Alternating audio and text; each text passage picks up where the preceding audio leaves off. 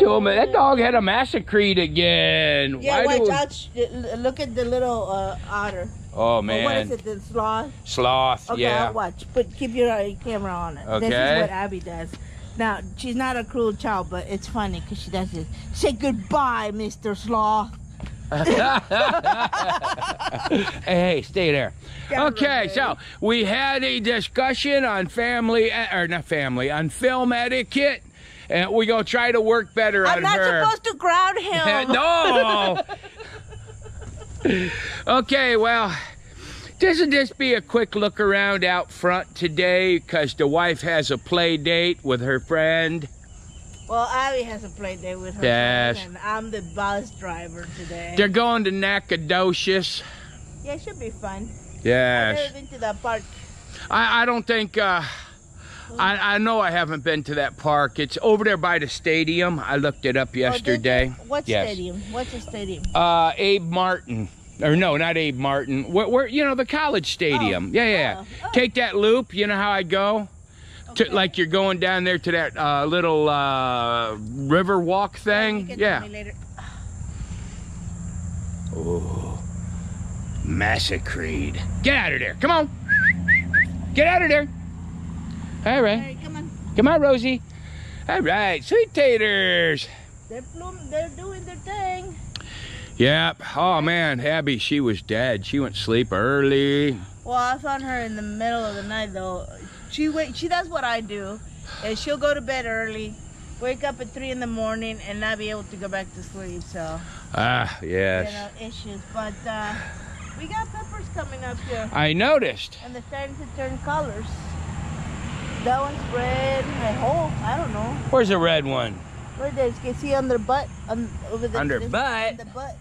Yo, that red? I can't see. I'm not bending over. Me neither. And then we got a little bit of an issue with, I think it's called blossom and rut. Yeah, no, that's not a good one. Yeah, but it's red. Yeah. Look. Yes. So, well, it's all this. Look at this one down here, how black it is from all the rain. Oh, yeah. It's bad. So, but we got a new batch coming in after that, so my hope is that this one will be okay. Is that a volunteer tomato? No, I put it there. Oh, you put it there? Yeah. Yeah, I tell you, man. Are eggplants supposed to be this low? I have no idea. I never grew an eggplant. I don't like eggplant. I had a feller that I knew one time. He made eggplant parmesan. The eggplant wasn't cooked and the cheese was slithery. It was gross. And that's my only experience with eggplant. Look at that okra. Slimy okra. But it's just coming out. I need to come snip some of them. You might not eating the flowers. Maybe that's why nothing's growing. It could be. She's eating them. She's chewing on them. Well, she'll grow out of it. And this year has been basically interesting, to say the least. To say the least. We've had 2 straight days of rain. 2, 3 now, right? Yes. We formed that bed and we were gonna go do something with it, but now we can't because it's not doing anything. Having said that, you know, and knock on wood, we haven't hit 100-degree days yet. Oh yeah. So you know, one can only hope. Yeah. But it's a quiet morning. I'm just trying to get everybody fed up. Yeah. For lunch, and then we'll probably leave around 10, maybe. Yeah. She's been all over this. I can see her knocking stuff. Well, I mean, here's the whole thing. We all homeschool now, and we homeschool for a very good reason, because we don't want to send our children to a government indoctrination camp. Yeah. We don't want our children taught what the federal government wants the children to be taught. So having friendship and stuff revolves around play dates and stuff anymore. It becomes very important. Oh, yeah. I have found that, you know, since the majority of us, well, at least here in Texas, I don't know about where you're at, but the majority of us are homeschooling, and certain things become a lot more important. Church, play dates, making sure that you don't associate with the wrong kind of people. Yeah. Because, you You know, I said it before. I said it a while ago, and it's like this. There's a storm coming, people. And to prevent it is the easiest thing in the world. We absolutely need the Constitution. The Second Amendment was put in place to guard the First Amendment, all right? It's your constitutional duty to uphold that Constitution. If you don't want to, you know, go to Great Britain, go to France, go to South America, all them people down there, go to Cuba, hell, they want you people down there. I mean, well, I digress, but yeah, so those relationships become very important, right? Yeah. But yeah, if we don't get equal justice, I think that this storm is coming. Yeah. And, you know, it's starting in Arizona right now. Democrats are all about investigating things until they get caught with their hand in the cookie jar. Yeah, yeah. Okay? And they push. They just can't stop pushing, all right? This pedophilia stuff is getting out of control. California has lessened the prison time for having, what do they call it? There's a word that doesn't sound gross. Yeah, anyway, having sex with a child, right? Nasty sex with a child. They've lessened the penalties. Yeah. This is real. People are murdering 9-month-old babies. This is real. This is happening. All right? Your vote does matter, but you got to get away from the mainstream media, Hollywood, your football players. You got to get away from all that stuff. These are not nice people. Turn the TV off. Turn it off. And then look up. I mean. Yeah. The Great Reset. You have to look it up. Yeah, it's bad. You just have to. It's a worldwide phenomena. It's not just happening here. You want to carefully curate what you see and what your family sees. That's all. Yes. You know, so that they don't get exposed to. Yeah. Until you're old enough to have a you know. Yes. In detailed conversation about things. What was you talking about, that comedian? What was he saying? Oh, like Ricky? Yes. Ricky Gervais. Uh-huh. Okay, so I watched this guy that he's a Calvinist. And for all you people that That's know an a little bit- atheist. No. No? Well. Calvinist is it's essentially from part of the Reformed Christian way of belief, which is kind of where I come from, where we are right now. And how he was making a whole video about responding to this guy, Ricky Gervais, about being an atheist. Now, he made a whole lot of good points, and you know, you can go watch it and all that. But the point is, the one thing that he says, listen to this part, and this is what worries me. According to, now, the way that Ricky Gervais sets us this video, he's sitting in the background that makes him look very intellectual and like he knows what he's doing. And you should listen to him because he knows what he's talking about, right? For those of you that ain't got it, he's the one that went up there to the Oscar thing and cussed all night long. Yes. Yeah, that's him. That's your moral compass. That's your moral compass. Anyways, he says, there's a lot of things that he said. There are a good person with a good knowledge of their Bible and stuff can just chop in half and throw it away. But the one thing he said is like, really, there's no reason anybody should know anything about any gods of any kind until they're at least 20. Now listen to that statement. First of all, Government indoctrination. Yeah, first of all, it's something about them taking away your right. Yes. As a parent, to teach your children child any way you want to, however you want to. They get to say what you teach them, how you teach them, and what you say to them, and who you are supposed to believe, and what you're supposed to follow, and all of that. And here's the thing, the commentary on that video of his, that Ricky Gervais's video. You can see all the commentary underneath it.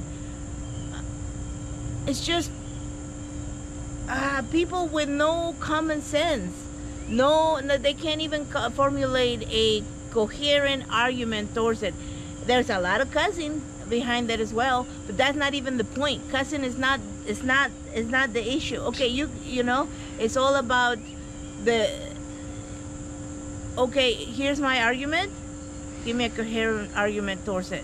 But it's like the same thing what happens with every time somebody says something about political, you give them a good, thought-out, comprehensive argument, and then you hear crickets. Right. You hear crickets.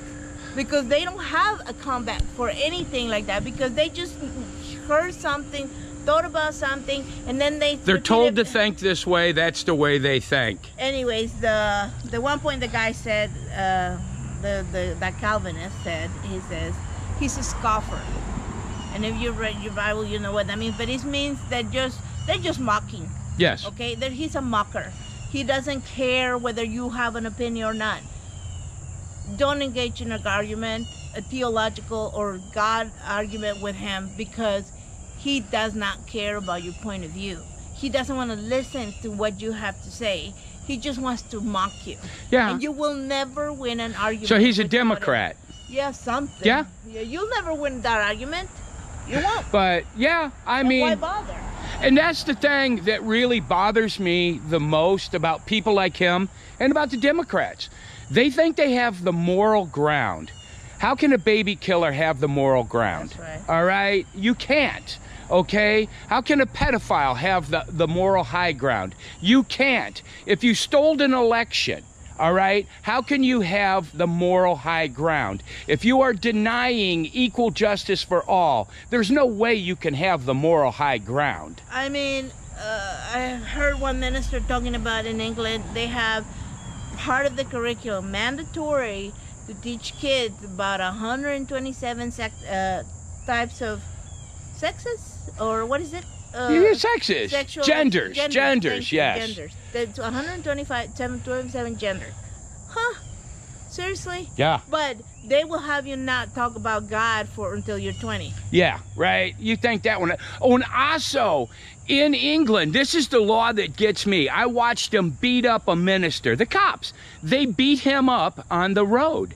They broke his arm arresting him. And do you know what he was doing? He was preaching the Bible, and he read, I think it's Luke 20:33 or 20:31, where it talks about homosexuality is wrong, and that if a man lays with a man, he should be put to death, and it's on him. That's in the Bible. So he was preaching the Bible. Now, what they said is this is a hate crime. Yep. Even though he did not offend anyone there, if you speak in England and it could possibly offend someone that's not even listening to you, they consider that hate speech and you get arrested for it. You're going to prison. Yeah.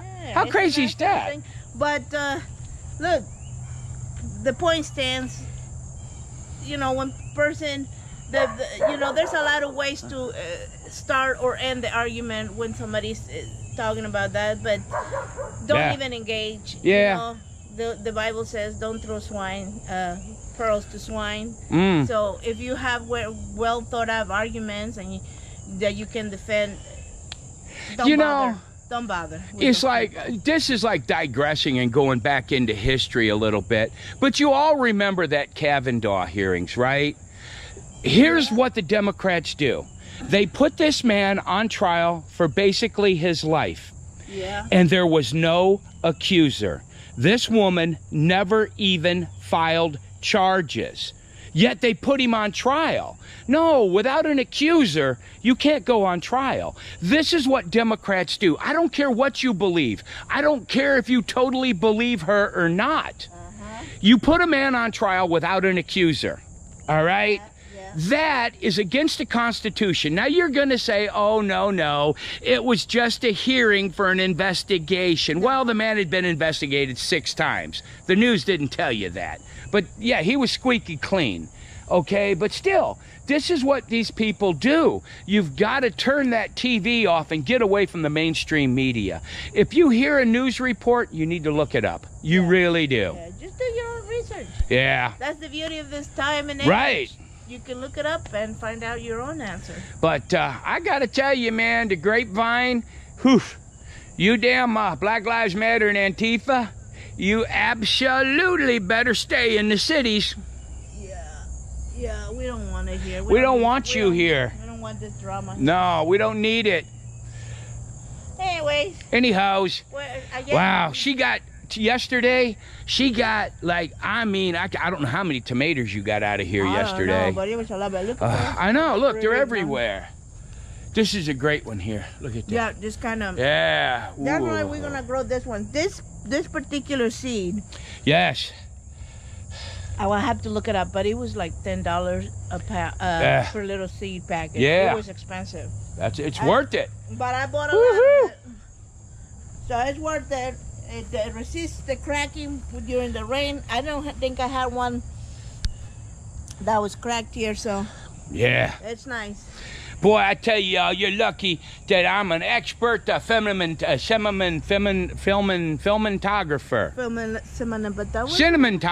Cinnamon? It's not cinnamon. Cinematographer. Yeah, what she said. Yes. Yeah. And all this fancy editing I do, you guys are lucky. And look, lemon balm. She's going to seed, which is good. She needs to. Yes. Anywho's. That's it, guys. Yes. Ta-ta. Ta-ta for now. Have a nice day. Bye-bye. Oh, one other thing. If we can get one person to wake up and just do some research, keep your opinion. I don't care. But for us, it's a Christian duty that we at least try to get you to wake up and look at the other side. If you still want to be a libtard, be a libtard. Ow! She just swapped my butt, huh? Don't call him libtard. All right, if you still want to be a Democrat, I don't know what to call them. They're idiots. But anyway, if you still want to have that opinion, fine. But you need to at least look. Especially like when it comes to the First and the Second Amendment. I mean, you know, maybe you should try to read the Constitution. Drop me a line, I'll send you one. They're cheap. All right. Bye-bye. Bye-bye.